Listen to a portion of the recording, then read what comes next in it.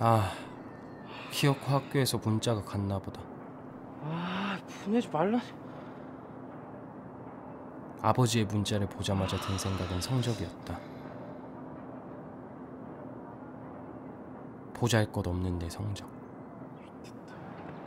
그래도 나도 할 말은 있다. 대학도 전공도 모두 아버지의 뜻대로 정해줬고 매일매일 반복되는 아버지의 잔소리는 지긋지긋했다. 지금 할 수 있는 건 백년거리를 찾는 것뿐이다. 전공이 맞지 않아서, 아니면 대학교 활동하느라 공부 못했다고. 뭐라고 말씀드리지. 다녀왔습니다. 뭐하니? 네. 여기 잠깐 앉아라.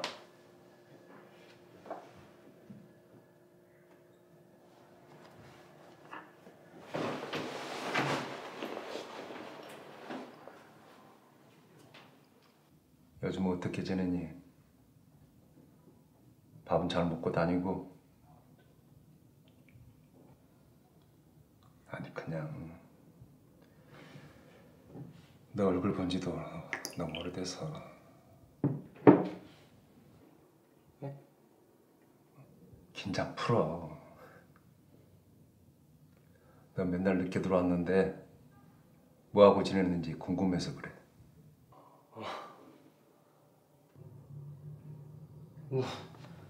저야 똑같죠. 학교도 열심히 다니고 있고. 얼마 전에 애들이랑 그 동아리 활동 시작했는데 그것도 재밌고 열심히 하고 있어요. 그래.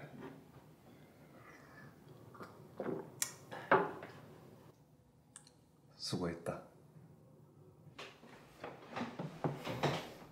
아니요, 지금.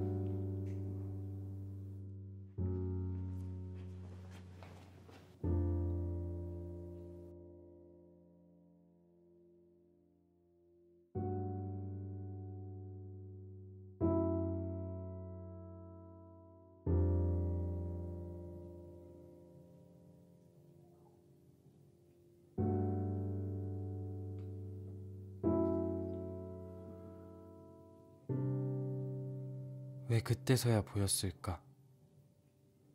어느새 새하얘져가는 아버지의 머리가, 어느새 진해진 눈가의 주름이, 점점 작고 왜소해져가는 아버지의 등이. 어릴 적 일이 생각났다. 큰아버지가 파산해서 우리 집에서 함께 지낸 98년 겨울이, 고모부가 갑작스럽게 돌아가신 2007년 여름이, 사촌 형이 졸업 후 취직이 안 되어 신용불량자가 된 13년 봄이. 아버지는 그런 친척들을 다 도와주셨다. 잘 나가는 전문직은 아니지만 그래도 친척들을 도울 여력은 있었다. 그러나 우리 가족에게 남는 것은 없었다. 빚은 없었지만 남는 돈도 없었다.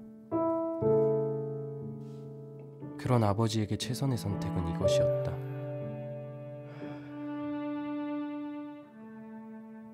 더 이상 아버지는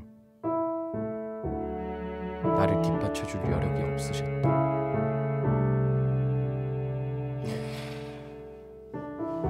눈물이 난다. 이런 상황이 슬프다. 억울하다. 그런 상황을 알고도 반항하는 내가 미워서.